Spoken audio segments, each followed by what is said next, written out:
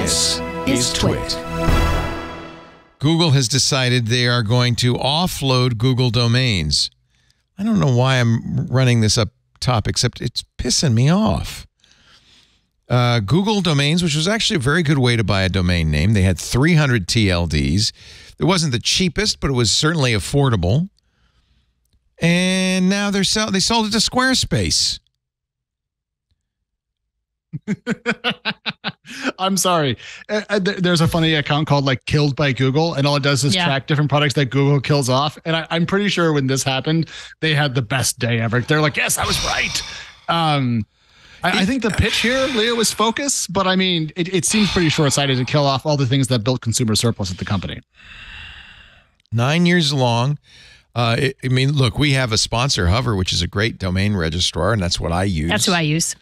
Yeah, it's good. It's not like there's a shortage of good domain registrars, but I have to feel for all the people who registered their domain at Google Domains that soon going to be owned by Squarespace. I'd be so annoyed. I would be so annoyed. There will be a transition period. Squarespace takes it all over. 10 million domains hosted on Google Domains, millions of customers. Google said, we're sharpening our focus. Sharpening their knives.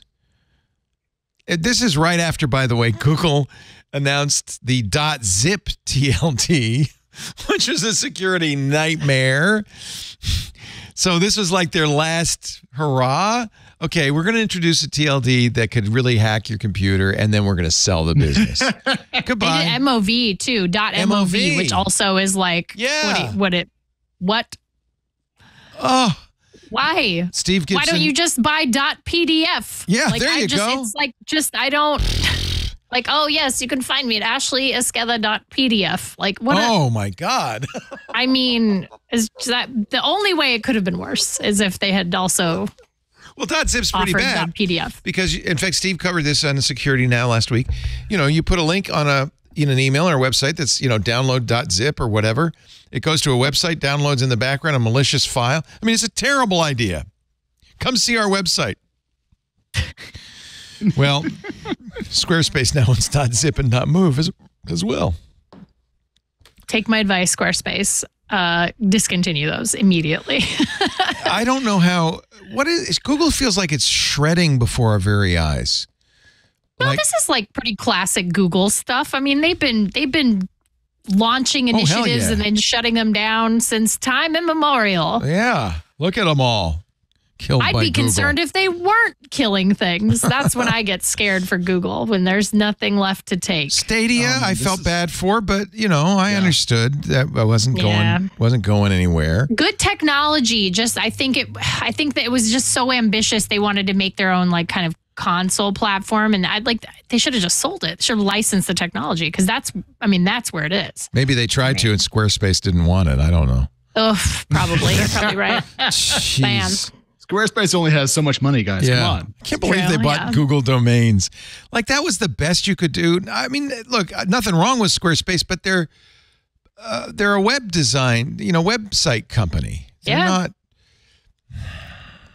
And incidentally, for years I've said to people, do not get your domain from the same people who do your website. Yeah, that's convenient, but it's a bad idea. You should have it somewhere else, like Hover. Oh, well, and wasn't there a time where like you couldn't, maybe I'm mixing up services, but there was a point where you couldn't import a domain to Squarespace. Like you had to buy it through Squarespace. I wouldn't be surprised. If you wanted to build a site, like it was like if you wanted to use a domain, you had to do it through them, which means if you had already registered a website, forget it. Forget it. Like it just didn't. Well, I'm sure they changed that. That's a bad idea. Or if they haven't already, now they can. There is a larger question, though. I mean, yes, of course, Google should kill stuff that doesn't make money or whatever. Every company should do that. But at some point, doesn't it hurt you? Like people are and then now Google comes up with some shiny new thing. I'm really going to think twice before I adopt anything Google comes up with, right? Oh, I'll adopt nothing that they come up with. I mean, I don't think they have the follow through. Yeah, I mean think about Gmail is like one of the only things I use, and Drive. That's like it. Yeah, but think about how Google really did well in the past. They launched Google Search, which was amazing. very ad light. They made a bunch of money, enormous amounts of consumer surplus there. Gmail came out, have a gigabyte of storage, changed the way we think about the internet. They made Chrome. Here's a lightweight browser that's super fast. And since then, they have enshittified, to use Corey's language, search. Gmail has stagnated to the point of being fetid. And everything else they've done is slowly kind of decayed. I mean, it's a company that appears to be more run by consultants than technologists, and it answers to Wall Street more than users. And I think that it just shows top to bottom. It's a disappointment, but nothing else they've built really became big enough. It's kind of a disease that's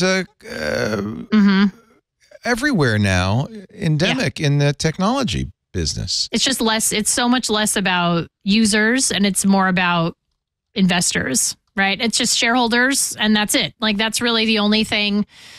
You know, it's like there a lot of companies feel like right now that, you know, and over time, like the last few years especially, it just feels like there is such a devaluation of the user experience in favor of like just whatever boosts shareholder income. I mean, even and this is not even like exclusive to tech. This is like happening in Hollywood as well with the writer's strike and everything that's going on there.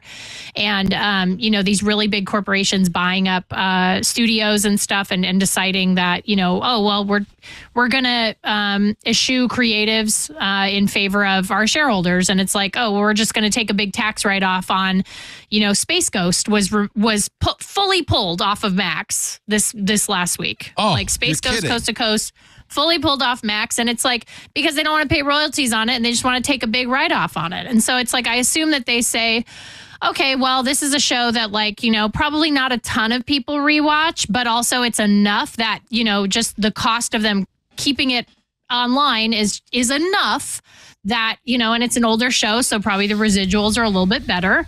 And so it's like to keep that, you know, in place, it's like it didn't make sense for shareholders, but not for people who are using this service. So that is a real bummer, and it's just really prevalent right now. It does feel like it's everywhere.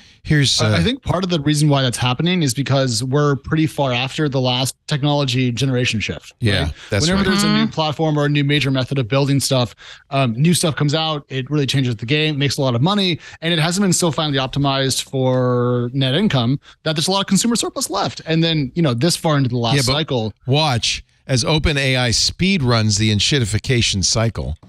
Because they're going to go right through it. Let me read you. This is from Corey's post, TikTok's enshittification. This is how platforms die. First, they are good to their users. Reddit, Google. Then they abuse their users to make things better for their business customers. Finally, they abuse those business customers to claw back all the value from themselves. Then they die. I call this perfect. That's a pretty perfect life cycle. Yeah. That's a pretty perfect life cycle image. He says, I call this enshittification, and it is a seemingly inevitable consequence arising from the combination of the ease of changing how a platform allocates value, combined with the nature of a two-sided market where a platform sits between buyers and sellers. In the case of Reddit, the readers and the posters, holding each hostage to the other, raking off an ever larger share of the value that passes between them. Happened at TikTok, happened at Twitter, it's happening at Reddit. He uses Amazon as he uses Amazon as a great example. Yeah. Great example. When a platform starts, it needs users, so it makes itself valuable to users, often selling below cost, right? Think of Amazon. For many years, it operated at a loss, using its access to the capital markets to subsidize everything you bought. They kept going back to raise more money, and when VC said no more money, they started borrowing. It sold goods below cost and shipped them below cost. It operated a clean and useful search. If you search for a product, Amazon tried its damnedest to put it at the top of the search results. That was a hell of a good deal for Amazon customers, Corey writes. Lots of us piled in, and lots of brick-and-mortar retailers withered and died, making it hard to go elsewhere. But then that tempted in lots of business customers, marketplace sellers who turned Amazon into the everything store it promised from the beginning. As these sellers piled in, Amazon shifted to subsidizing suppliers. Kindle and Audible creators got generous packages. Marketplace sellers reached huge audiences. Amazon took low commissions for them. Made it harder for shoppers to find anything anywhere except Amazon. But it also meant more sellers had to be on Amazon. That's when Amazon started to harvest the surplus from its business customers and send it to Amazon shareholders. Today, marketplace sellers are handing 45% of the sale price to Amazon in fees. 45%.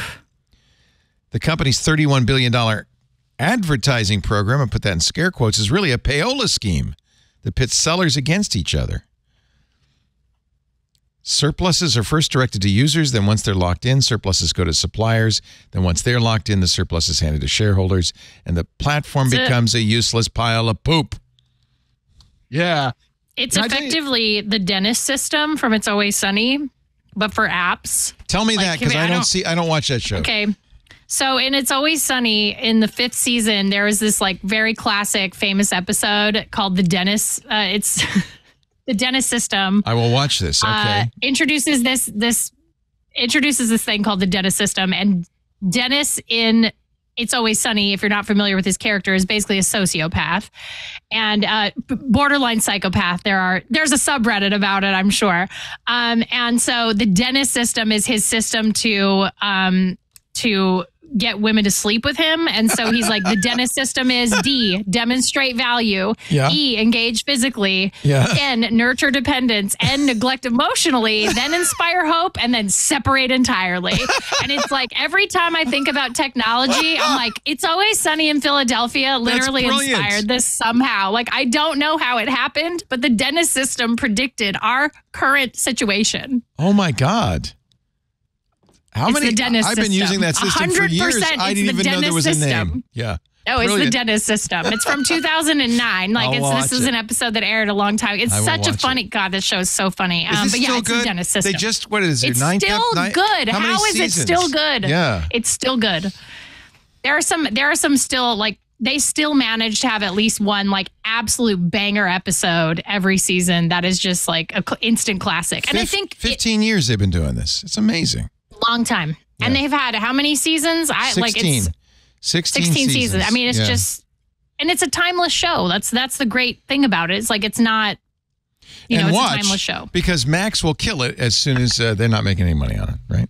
Why do we have to call it Max? I can't. Where does that? FX ends up on Hulu, but isn't Hulu about to be sold? Hulu's gonna spin down now because Disney, right? Because Disney is like I think it's Comcast is selling its last. They held like 10%, and then they're finally letting that go. And then at that point, what Disney Plus and Hulu become the same, or?